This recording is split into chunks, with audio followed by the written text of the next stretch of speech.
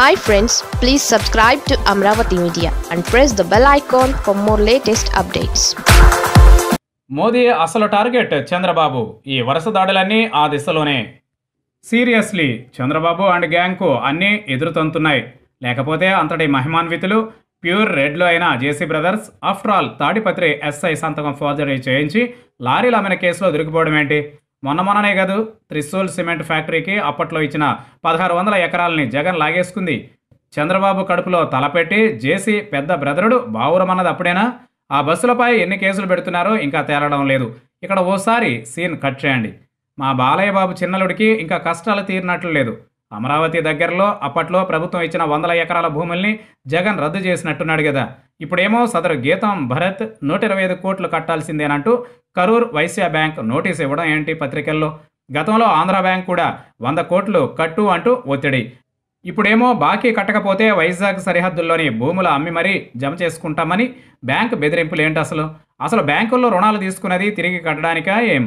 ఒకసారి ఏమైంది బ్యాంకర్లకు? తిరిగి కట్టమని దబాయించి అడుగుతున్నారేంటి? మొన్న పార్లమెంట్లో ఎంపీ మిథున్ రెడ్డి మాట్లాడుతూ ఫ్రాంక్లిన్ టెంపుల్టన్ అనే డమ్మీ కంపెనీని 20 ఏళ్ల క్రితం ఏర్పాటు చేశారని, 1000 కోట్ల భూమిని అప్పనంగా ఇచ్చారని తప్పుడు మాటలు చెప్పాడని కొందరు తిట్టిపోస్తున్నారు కదా. సదరు కంపెనీకి 100 ఏళ్ల చరిత్ర ఉందని గుర్తు చేస్తున్నారు కదా. కానీ ఇప్పుడు ఏమైంది?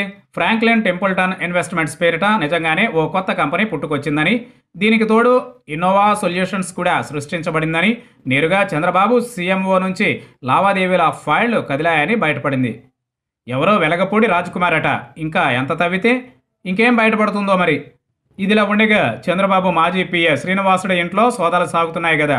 హెరిటేజ్ సాంబశివరావు మేనల్లుడిగా చెప్పబడుతున్నాయి ఈయన ఇంటిలో చాలా ఇంపార్టెంట్ డాక్యుమెంట్లు బయటపడుతున్నాయట.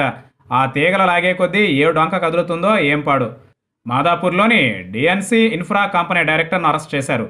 కారణం, తప్పుడు ఇన్వాయిస్లు సృష్టించి 69 కోట్ల జీఎస్టీ ఎగవేసినట్లు ప్రాథమికంగా నిర్ధారించారట. ఈ కంపెనీ యజమాని నరేన్ చౌదరి నారా లోకేష్ అనుచరుడు కిలార్ రాజేష్తో ఈ చౌదరికి మంచి సంబంధాలు ఉన్నట్లు కూడా బయటికి రావడమే కాదు, ఏపీ విద్యుత్ సంస్థలు, పారిశ్రామిక సంస్థలకు చెందిన 1000 కోట్ల పనులు కూడా చేసేశాడట. ఈ కిలారు రాజేష్పై సోదాలు ఇంకా సాగుతూనే ఉన్నాయి. పత్తిపాటి పుల్లారావు కొడుకు శరత్ లావాదేవీలు ప్లస్ కడప టీడీపీ అధ్యక్షుడు శ్రీనివాసులు రెడ్డిపై సోదాల్లో కీలకమైన వివరాలు బయటపడుతున్నట్లు సమాచారం.